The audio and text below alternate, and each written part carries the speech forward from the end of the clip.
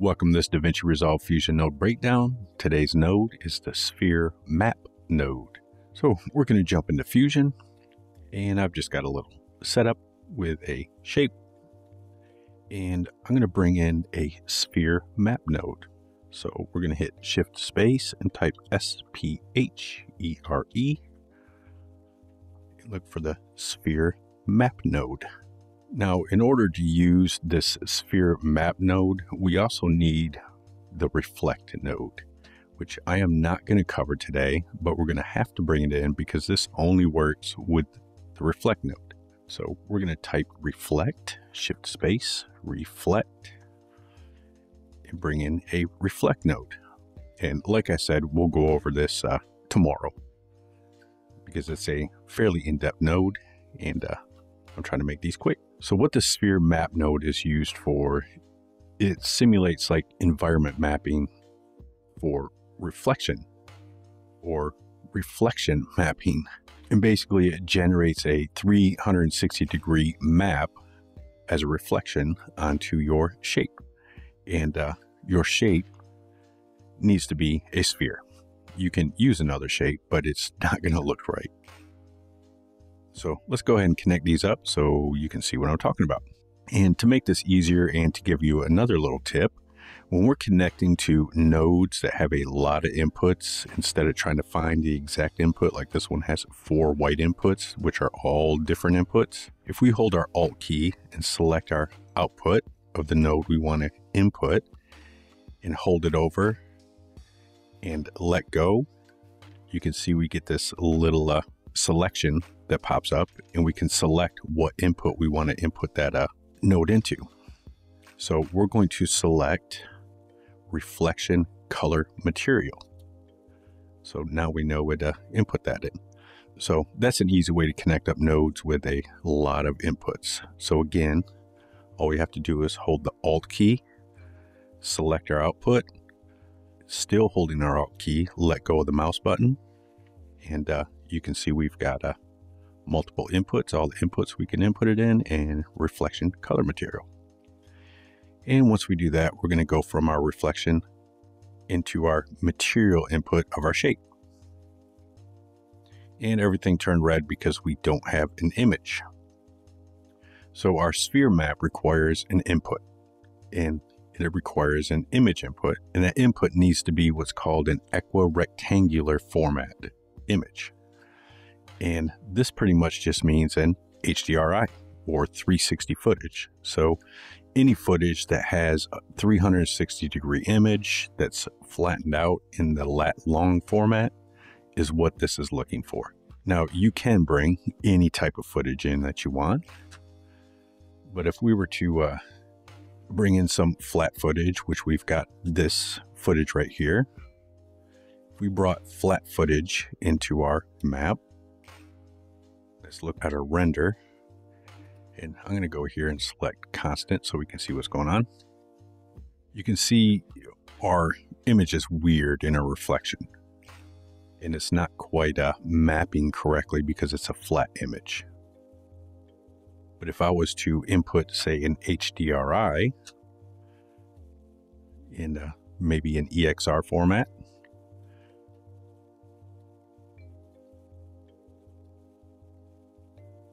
you can't quite see it, but the image is mapped out correctly. Now, since this is an HDRI and there's multiple levels of information in there, we can actually bring in a color corrector. And in our color corrector, we can use the gamma and the gain to lift that information out of there, because it's a pretty dark HDRI. It's a nighttime shot. But we can use our gamma to start bringing that information out. And we can also use our gain to bring up some of that color information. So now we've got an HDRI reflecting. And again, if we brought in another HDRI, we can test that one out. And there we go. We've got a forest HDRI showing up. So on our sphere map node itself, we've got an option up here for angular mapping, and this will make our poles a little less squashed. So if I select this, it's going to be a little less squished.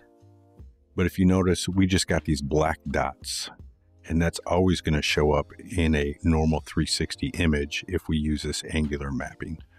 So if you don't mind those and you want that look instead, you can use this, but those black dots are always going to be there. So let's uncheck that. Under our texture depth, we can use the source, so whatever source input we put, or we can select individual texture depths.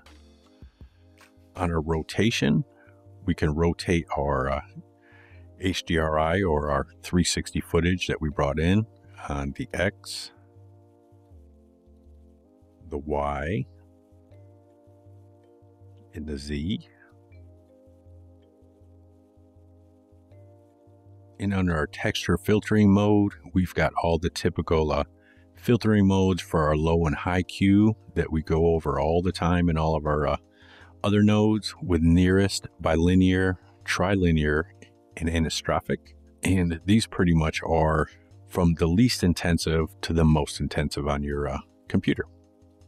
So you can select which one you like the best for either your low Q or your high Q. And if you're running software, you've got the option for nearest or bilinear, and for your high, the nearest or bilinear. And this basically means if we're GPU rendering, so in our render engine, if we're rendering with our hardware renderer, we will select either of these two to determine how we want that filtering mode to be done. And if we're running software render, we will use these two selections to select either nearest or bilinear for the low, or nearest or bilinear for the high. And then down here we have the option for material ID to change that material ID. And that is it for your actual controls within the Sphere map node. Now, mind you, you can use other footage. So if I brought in, say, 360 degree footage from like an Insta360 or a 360 camera, you can input that. So now we've got actual footage in there reflecting. And again, we can go to our little sphere map and we can rotate it to get the look we want.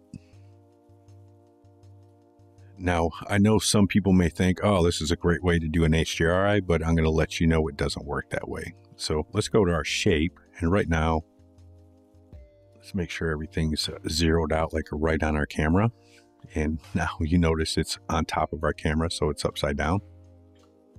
But if I make our sphere, let's say it's 400, our radius is 400. So if we go to our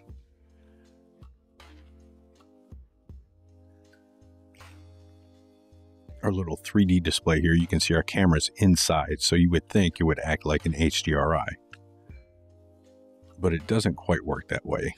So first of all, it's upside down because now we're looking at the inside of the sphere. So our image is reflecting upside down. So first you would have to go to your sphere and switch your footage on the Z-axis to 180 degrees. And now it's flipped up correctly. And you can come in here if you want and pan around your 360 footage, if that's what you're trying to do. But you're not going to make this any larger.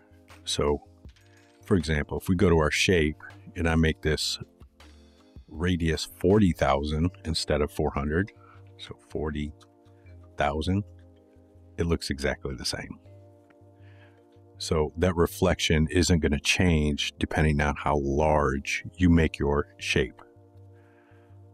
So just know that it's not going to operate like an HDRI like you would think it would. But if you need to do this and make keyframes for your footage, you can keyframe your Y. Go to the end. You can change it. So now you've got kind of a motion going on your 360 footage while you're inside that sphere. So that is the sphere map node. Tomorrow we will go over the reflect node, where the power of this sphere map really comes into play. And I will see you in the next node breakdown, which will be the reflect node.